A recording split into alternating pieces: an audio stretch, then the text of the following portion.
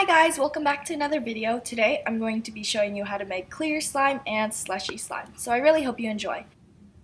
First we're going to add in a cup of clear glue and then follow that by a half cup of water and then just mix it in gradually, and it's okay if you mix fast. I was just mixing slow because I like to mix slow, I guess, and no matter how much you mix or how little you mix, your clear slime is always going to get a bit bubbly by the time you activate it, so it's okay to mix it fast.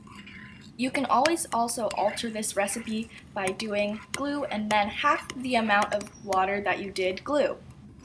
So now you can just add in your activator. This time I'm going to try out baking soda and contact lens solution to activate that, and it's okay if the baking soda doesn't all the way mix in because your slime's still going to activate. Now we can go ahead and put in our contact lens solution and then keep mixing and adding contact lens solution until your slime starts pulling away from the bowl. Always leave your slime a little bit sticky if you add in contact lens solution as activator, because I find that your slime will harden a little bit overnight.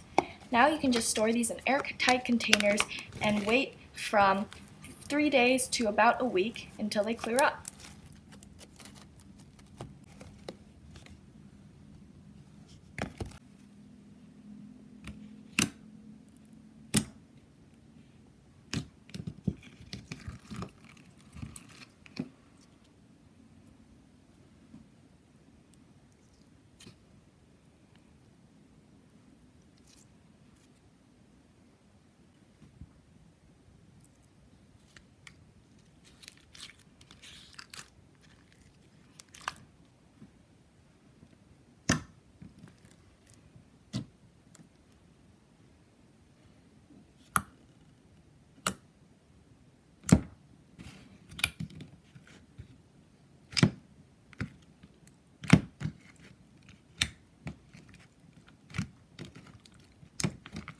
Now it's time to make slushy slime.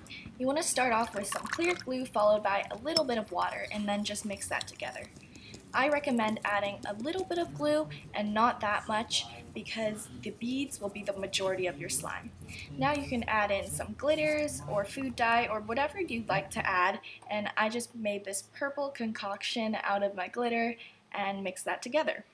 I activated mine a little bit and then I went ahead and added lots of beads, and I kept my slime pretty unactivated, and then finally after that I activated it some more and then put in more beads. After it pulls away from the bowl and storing it in an airtight container, you're ready to play with it.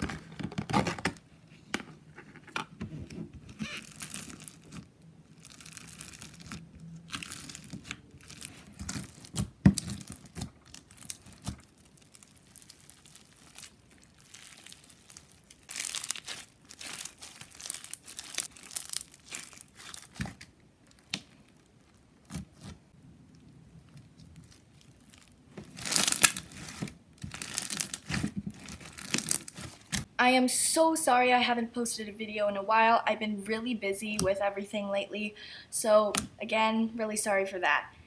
Anyway, I really hoped you enjoyed, and if you did like this video, please click that like button and subscribe to see future videos. See you guys later!